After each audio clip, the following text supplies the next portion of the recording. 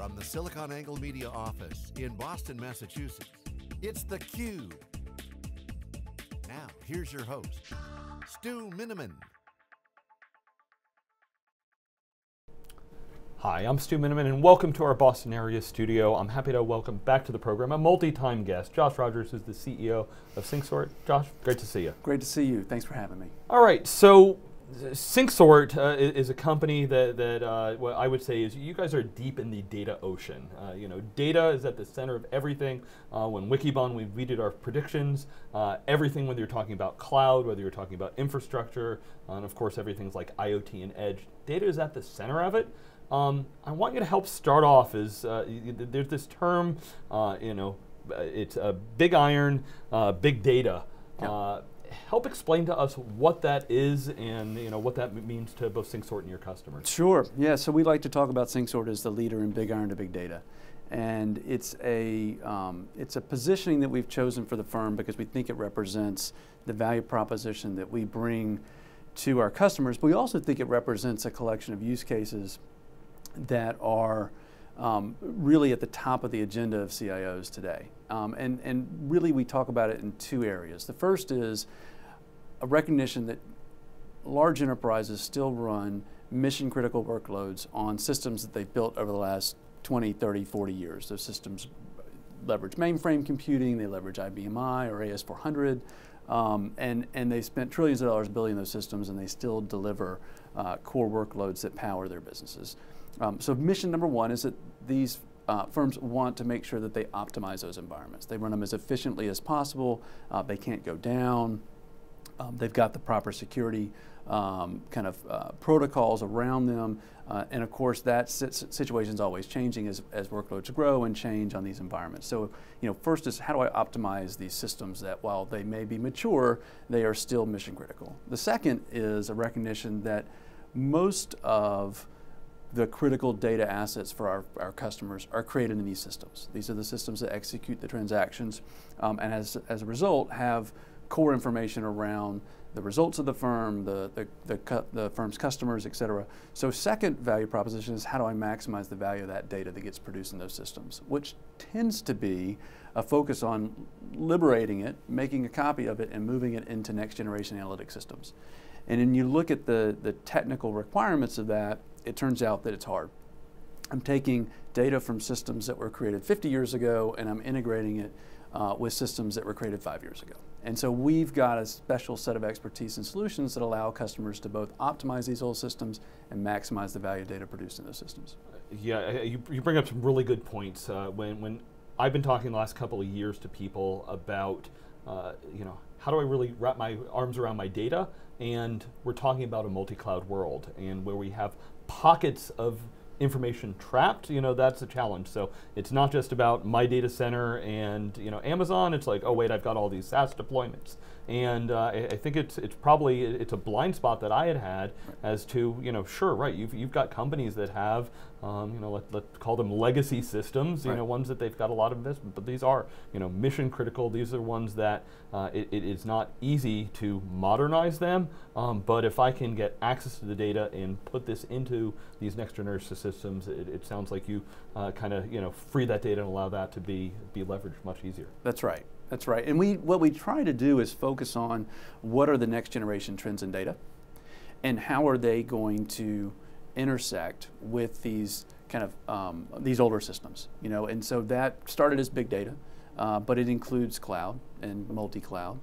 It includes real-time and IoT. It includes things like blockchain. We're really scanning the horizon for what are these kind of generational shifts in terms of how am I going to leverage data and how do we get really tight on the use cases that our customers are going to need to solve to integrate those new technologies with these old investments. Yeah, Josh, I'd love to hear what you're seeing from customers. So, we've talked to you at some of the big data shows. I know we've spoken to you at the Splunk shows. I felt like we as an industry got bogged down in some of the tools for a couple of years. Yep. While Wikibon, we did the first market forecast on big data. Everybody's like, oh, Hadoop, Hadoop, Hadoop, and we're like, well, Hadoop will catalyze a lot of things and companies will run a lot of things, but Hadoop itself will be a small piece of the market, and we've started to see some consolidation.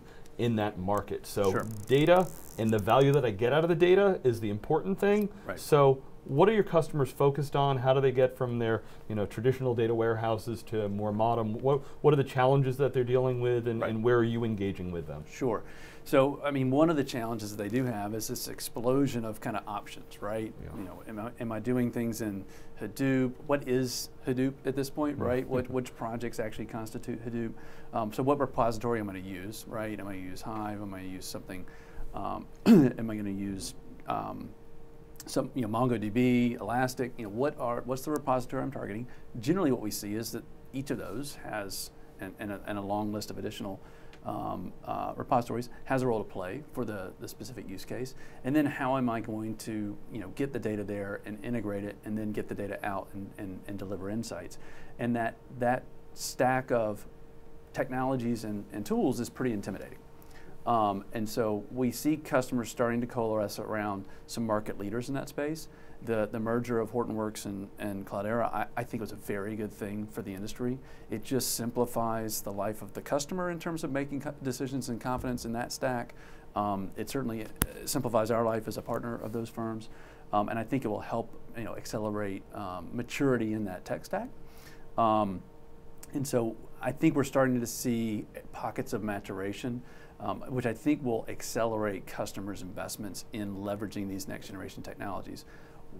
That then creates a big opportunity for us, because now it's becoming real. Now I really have to get, on a real-time basis, my data out of my mainframe or my IBM system into these next generation repositories, and it turns out that's technically a challenge. And so what we're seeing in our business is real acceleration of our big data solutions against what I would say, production targeted workloads and projects, which is great. All right. M&A, always really active in this space. We've known SingSort for many years, so we've watched some of the changes along the way.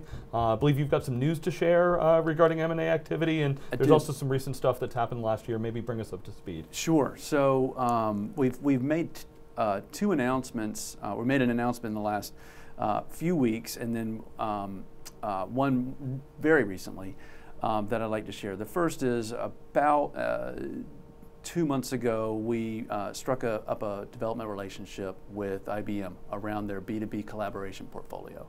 And this product set really gives us exposure to integration styles between businesses. Historically, we've been focused on integration within a business, and so we really like the exposure to that. More importantly, it intersects with one of these next generational data themes around blockchain. And we believe there's a huge opportunity to help be a leader in how do you take blockchain infrastructure and integrate it to these existing systems. So we're really excited to partner with IBM on that front, and IBM obviously is making huge investments there.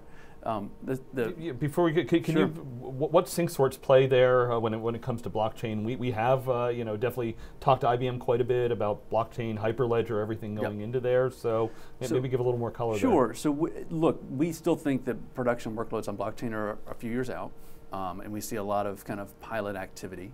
So I think people are still trying to understand the specific use cases that are going to deliver real value. But one thing is for certain, that as customers start to stand up production workloads on the blockchain, they're going to need to integrate what's happening in that new infrastructure with these traditional systems that are still managing the large majority of their transactions.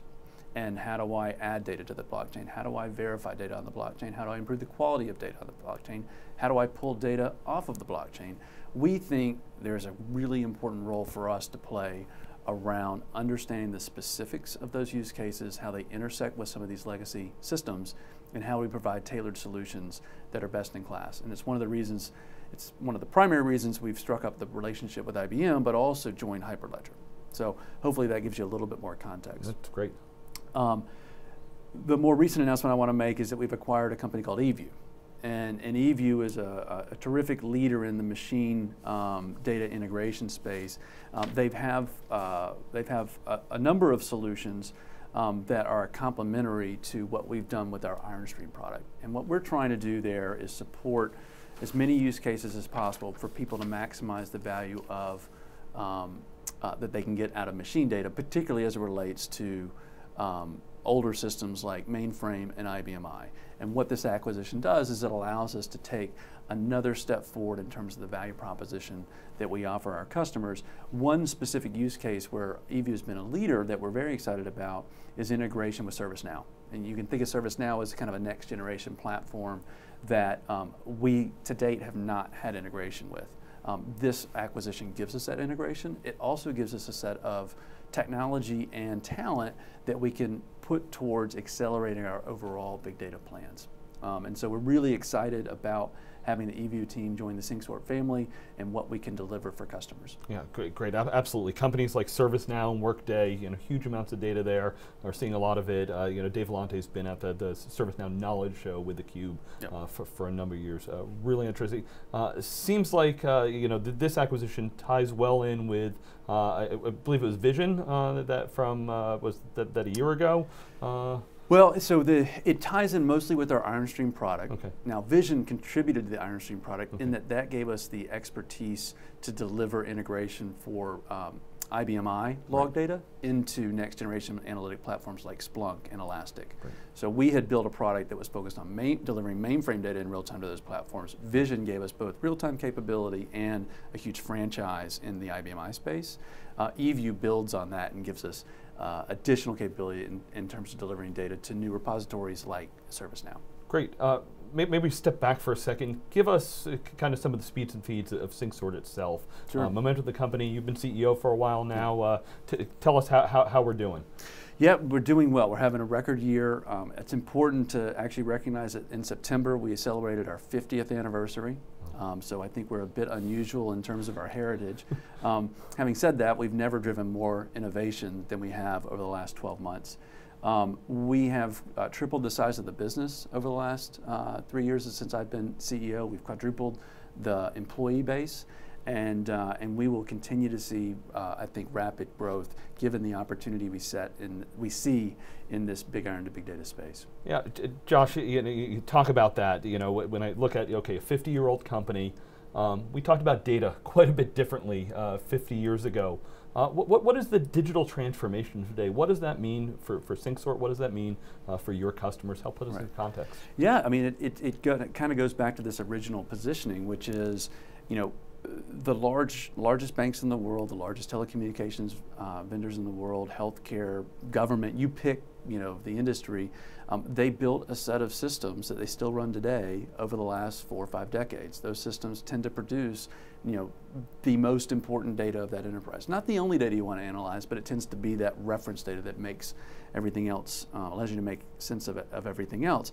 And as you think about how am I going to analyze that data, how am I going to maximize the value of that data, there is a need to integrate the data and move it off of those platforms and into these next generation platforms. And if you look at the way a vSAM file was designed for computing requirements in 1970, it turns out it's really different than the way that you would design a file type, JSON or a file for Impala. And so kind of knitting that together takes a lot of deep expertise on both sides of the equation, and we uniquely have that expertise and are solving that. And what we've seen is as new technologies continue to come to market, which we refer to as the next wave, that our enterprise customer base of 7,000 customers needs a partner that can say, how do I take advantage of that new technology trend in the context of the past 30, 40, 50 years of investment I've made in mission critical systems? And how do I support the key integration use cases? And that's what we've determined where we can make a difference in the market, is focusing on what are those use cases and how do we deliver differentiated solutions to solve them that help both our customers and these partners. Yeah, absolutely. It's always great to talk about some of the new stuff, but you need to meet the customers where they are, right. Get to that data where it is, and help move it forward. All right, Josh, want to give you the final words, kind of broadly open,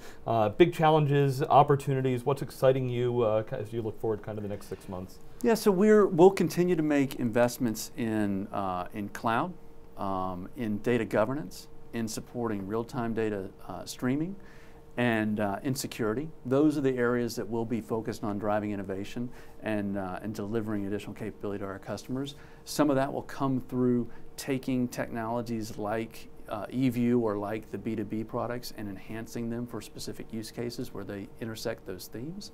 It will also be additional investments from an acquisition perspective in those domains.